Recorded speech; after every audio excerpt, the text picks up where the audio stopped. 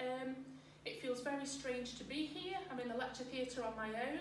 The last time I was in here, I was trying to say some farewells to you and go through some of the pictures that you can see on the board behind me and trying to give you a bit of a send-off under really unusual circumstances. I certainly thought at that point that we would be back in school by now. I didn't think that we would have been on lockdown for quite so long and adjusting to a very new way of life. It's been quite odd for you. You will be the year group that's always remembered that you didn't sit your GCSEs, and for many of you that will be a shame that you've worked so hard and not had that opportunity to shine. However, as a school we've been asked to submit centre assessed grades. That means whereabouts we think you are, and we've also put you in a rank order as well. So if the exam boards disagree with our grading, that they can readjust that if they see fit. So that's where we're up to. They've been submitted now. They may change them, they may not. We're quite satisfied that we've got it right. Now your results day will still go ahead as normal in August. More information will be sent out to you. It's really, really important that you are checking your emails. If you're not sure how to log on, which you should be, it's your computer log on that you would log on if you're in IT or computer science, that username of yours, so your surname plus some numbers, and then your password, that will get you onto your emails. I've tried to keep you up to date via email, but it is clear that some of you aren't checking that as regularly as you could do. So, up to now then, we know that you've had your grades submitted, you've not sat your exams, you should all have had your hoodies by now. If you haven't, you need to get in touch with Smart Uniform and ask them where it is, and they should send that out to you as soon as possible. My role has been over the past several weeks communicating with various colleges, telling them whether you're registering for a suitable course or not.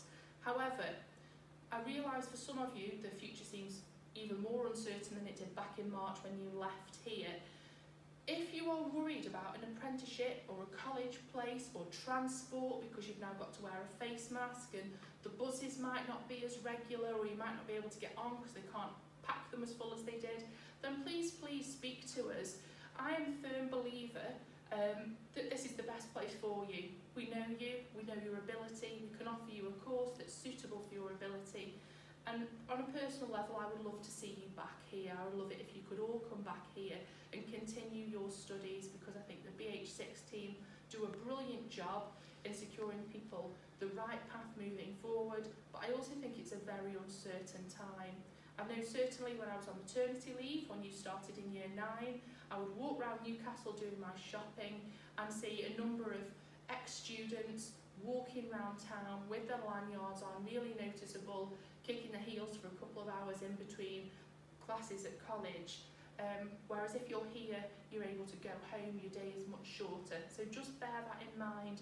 If you are unsure, please speak to us.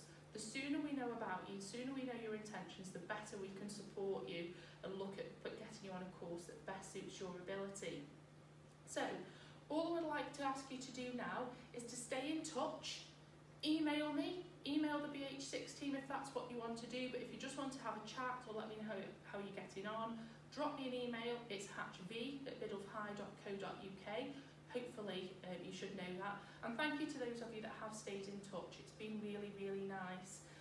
As for me now, I'm going to sit in the lecture theatre on my own, have a little cry, wonder why no one's in the bin, throwing water around the year 11 area, and think about how much I miss you and how much I can't wait till results day, where hopefully we'll be able to see you all and give you all a massive pat on the back and congratulate you. I hope you're all staying safe and well. Have a lovely summer and keep in touch. Bye.